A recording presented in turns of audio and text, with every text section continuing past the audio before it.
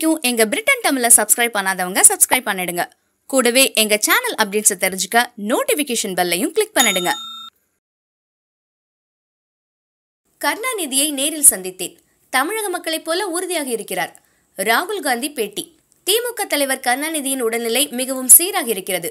அவரது தமிழக மக்களைப் போலவே உறுதியாக இருக்கிறார் என்று காங்கிரஸ் தலைவர் ராகுல் காந்தி தெரிவித்துள்ளார். திமுக தலைவர் கருணாநிதி நல்ல உடல்நிலையில் இருக்கிறார். காவிரி மருத்துவமனையில் சிகிச்சை பெற்றுக் கொண்டிருக்கிறார். அவருக்கு இரத்த அழுத்த பிரச்சனை மற்றும் சிறுநீரக நோய் தொற்று ஏற்பட்டுள்ளது. இதற்காக அவர் சிகிச்சை பெற்று வருகிறார். தீவிர சிகிச்சைகளுக்கு பின் கருணாநிதியின் உடல்நிலை தற்போது இயல்பு நிலையை அடைந்துள்ளது. இந்நிலையில் காங்கிரஸ் தலைவர் ராகுல் காந்தி காவிரி மருத்துவமனைக்கு வந்து அவரை நேரில் சந்தித்தார். அதன்பின் அவர் செய்தியாளர்களுக்கு பேட்டியளித்தார்.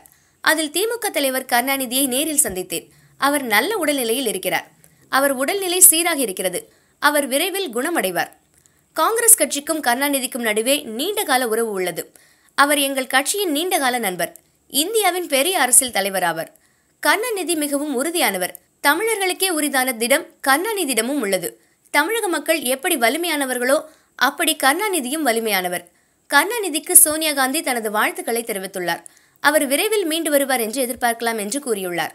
ராகுலை சந்திக்க அங்கு திமுகவினர் மட்டுமல்லாமல் காங்கிரஸ் கட்சியினரும் வந்திருந்தனர். கடும் மழையிலும் அவர்கள் முழக்கமிட்டனர். மேலும் இது போன்ற செய்திகளுக்கு இணைந்திருங்கள். பிரிட்டன் தமிழ் தொலைக்காட்சி.